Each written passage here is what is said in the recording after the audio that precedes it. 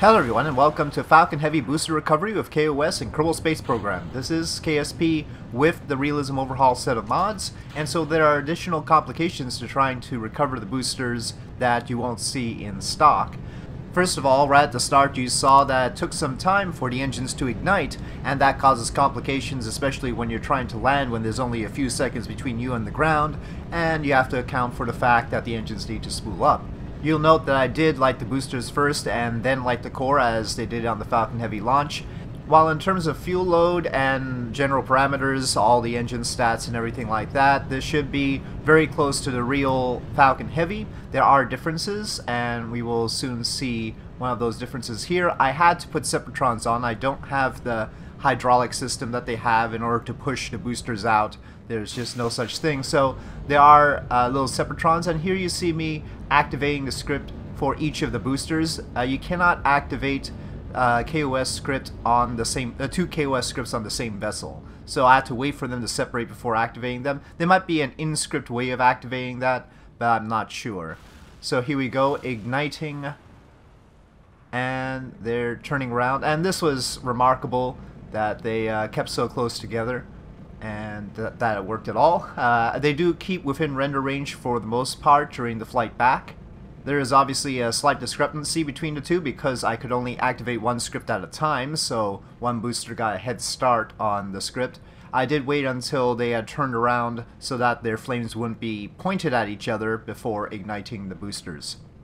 It should be noted that I'm doing this in KSP 1.1.3. In 1.2.2, the separation worked completely differently with the same craft, with the same Separatrons and everything, and the two boosters went further away from each other by about 2 kilometers, and it was very inaccurate.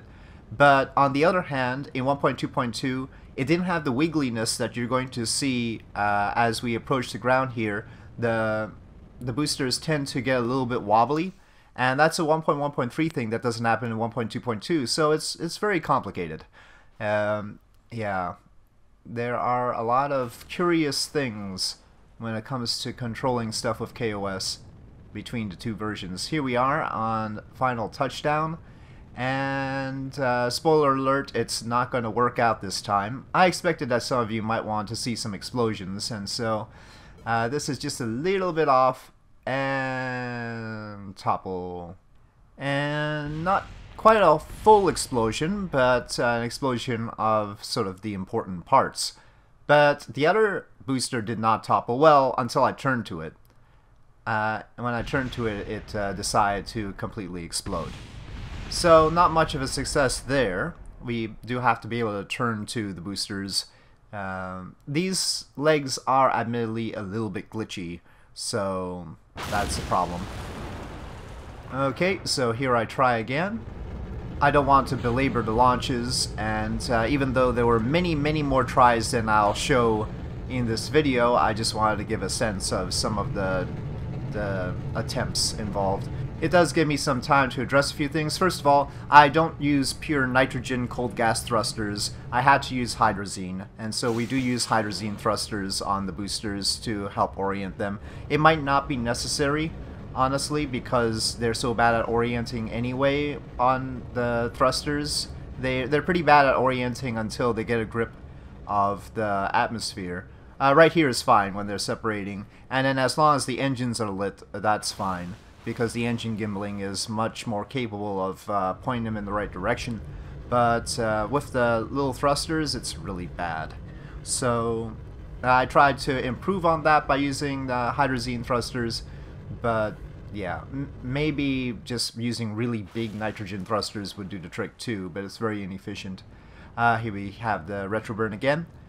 I have to point out that the way I do my kOS scripts is the wrong way.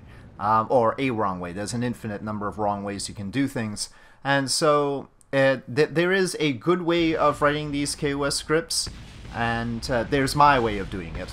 I wouldn't recommend copying my way because it involves a lot of trial and error, as you can see.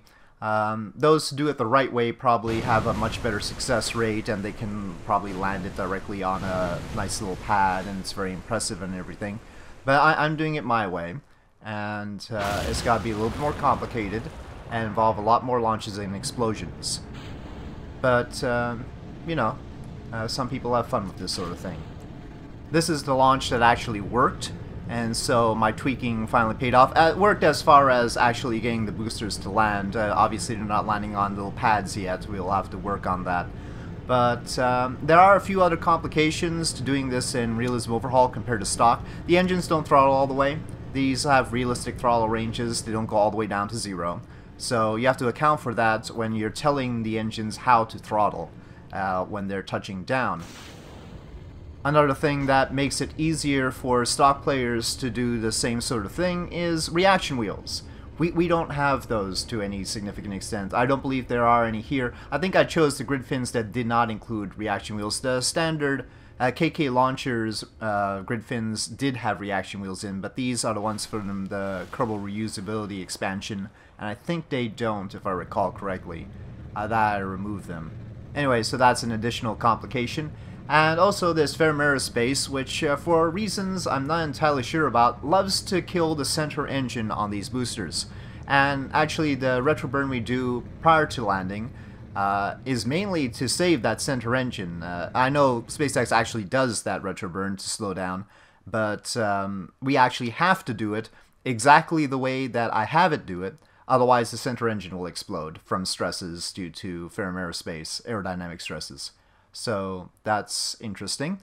Yep. So here we're going to start the retro burn at 40 kilometers. And it continues to retro burn at that throttle level. You'll note it's not a full throttle burn until 15 kilometers, and that's specifically to save that center engine. And we do that with 2 engines here. The main boost back burn we do with 3 engines. The final burn, the touchdown burn, is just a single engine, and there are limited ignitions to these engines, and that's why we're only using 2 here instead of 3, because I think I'm limited to 4 ignitions on these engines, so it was just what had to be. As far as what went wrong with the initial attempts and what I needed to tweak in order to get this right, it was really just 2 numbers. One number was the compensation for the throttle level. It has to throttle lower than it normally would because the bottom of the throttle range is not 0. It's actually about 25% or so. And so there's a number to compensate for that I had to tweak. And also I had to tweak the delay to indicate how long ahead of where it would normally retro burn it should start in order to compensate for the engine ignition time. And so there we have it. I finally got it right, and they are both standing upright. But those landing legs are a little bit wobbly, and actually they're still sort of walking it a little bit. There's a little bit of velocity over the surface that's preventing me from switching to the other booster right now. I'm actually trying to switch to the other booster, but I have to wait until that one stops moving, and this one almost topples over as I switch to it, but it stays upright. So success! It's not as perfect as you might have seen from stock players. I don't know if anybody else has done this in Realism Overhaul with the complications that we have, but maybe. And I'm not doing it the best way possible, so I'm sure people have done it perfectly, and I'm probably just wasting my time. Anyway, I'm satisfied that I brought my boosters back, and they're in good shape, so I can be happy with that. And on that note, thank you for watching. I hope you enjoyed this video, and I'll see you next time.